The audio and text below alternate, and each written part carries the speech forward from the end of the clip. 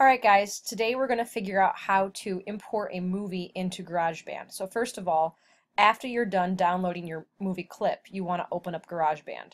I already have mine open down here, but if you can't find it, you need to go up to the magnifying glass in the top right hand corner. This is called Spotlight Search. You can search for just about anything. So I'm going to start typing in GarageBand. The first hit, the top hit, is going to be GarageBand, the app. You want to double click on that and it'll pop open this screen for you. On this screen you want to go to New Project, and there's a host of different options. So we are obviously creating a movie today, so you want to double click on the movie, or then you can just click on it and then tap Choose. Then here's some important things. You need to label the file as your name, because I need to know which project is yours. Secondly, you must save it into Documents. Otherwise, it may not save if it's in your Downloads folder. The computers in the computer lab are weird, so just make sure that it's in Documents. That's all you need to do. This doesn't make any sense to fuss with, so don't touch anything down there, and then hit Create.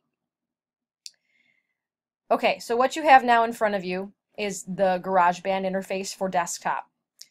The first thing that you have to do is import your movie. So hopefully you saved your movie to your Downloads folder, which you can find by accessing Finder and then going to your Documents. I saved mine in my Downloads folder, so I just had a quick way to pull it up. So I'm going to drag my movie here, and it's going to buffer it a little bit.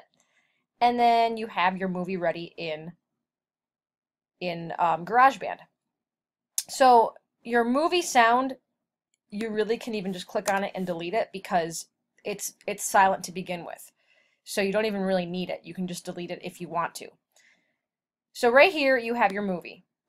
And if you press the space bar, it'll start playing your movie. Of course, it'd be nice if you can see it, right? Just tap on this. And you can expand the size of this for how big you want it. You can put it anywhere you want. It's your preview. You can play it again by pressing space and pausing it by pressing space again. So now that you have your movie, you need to start putting in some audio. So I go down here to my audio viewer and I tap on loops. And I see the same sort of thing that we had in the iPad version, except they're actually going to label them in genres and in instruments here. So let's say for Star Wars, this clip, I want something cinematic. I'm going to go down here and kind of look through what I have and maybe play one. So if you click on it, it'll play. If you click on it again, it'll stop. So just like with the iPad, let's actually find one that sounds good. Okay, that sounds pretty good. So I'm going to use Super Stager, that's what it is. I'm going to drag it all the way up here. Now, you need to make sure that you're dragging the loop here. You don't want to put it here. But you can see how you can line up exactly where like you would want it to go with this red line up here. So again, you can pop this movie open and you can drag it, and then the movie will change with wherever you drag it. You can also use your left and right arrows on your keyboard if you want to like go a little bit more in depth with the spot you want. So if you don't like where you place it, you move it a little bit to the right or the left. Simple as pie. So the more sound effects you add, you got to make sure that it's not going to be too chaotic with the sounds. So I'm just going to add some random sounds. I'm not even really going to check them. I'm just going to show you how this works. Here's another one. I'm going to put it there. It's not going to sound good. I'm just telling you. It might delay a little bit. You know, the spinning wheel of death. There it is. Just give it a second. You got that. Again, once you want to play your piece, you want to see it, hit the space bar. You'll hear it with the movie along with the other clips. Actually, it wasn't too bad for a random pick. Okay? Now, once you have all of your music, again, put the music first. Once you have all of your music, you want to add in sound effects, which I believe with your updated iOS on the computers in the computer lab, your iOS actually has a category for sound effects down here. So you can pull from that. If you want to create your own sound effects, there is a way to do that with the recorder, with the microphone on your computer, and that's this button down here. I want to make sure that your metronome is turned off though, because that's going to make a horrible clicking sound while you're recording. So make sure that that's gray and not blue. So let's say we get into this point of the film where they start talking. I want to make sure I have my little screen open so I can see. So he's going to start talking, and I can pinpoint it now by moving it right to when he starts. So let's say I want to have him say, "I would like a Happy Meal for lunch." I'm going to go down here and hit record. But first, you need to make sure that your track is going to let you do that. So watch. It already starts recording. Unfortunately, it doesn't keep anything because you need to add a new track. So you go up here and you go to new track.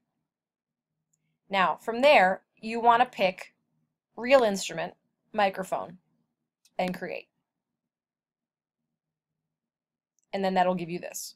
So now you can see over here that you actually have a feedback from all the audio. This is actually from me speaking, these green little bars moving up and down. So now, going back into where I'd like to have him start talking, I'm going to line it up again. There it is. I'm going to make sure that this is highlighted. If this is highlighted, it won't work. It has to be this track.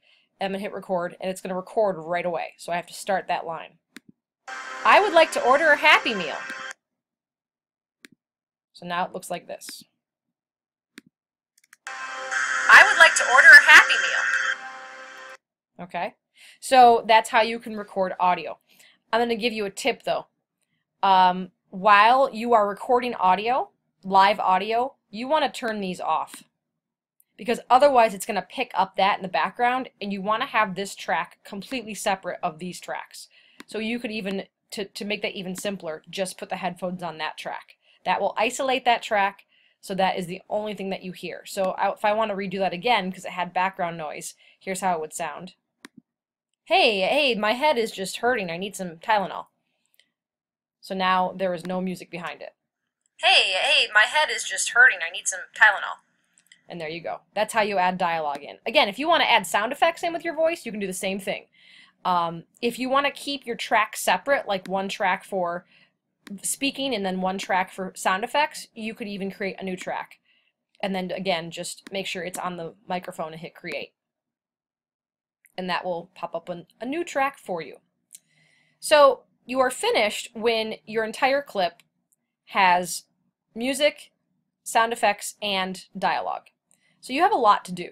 You want to make sure that every sound effect is filled in, and do the best you can with the time that we have, obviously. But you know, things like when they shoot their guns, or when he stops the laser, when they pull him up, when they hit him, you know, stuff like that, stuff that you might not think of when he's walking. Those are really minute details.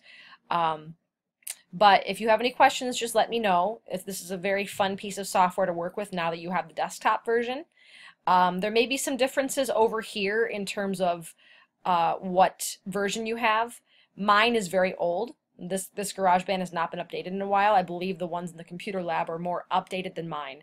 So if there are differences, just ask. And if you have any questions about like where to find loops and sound effects, just ask me as well.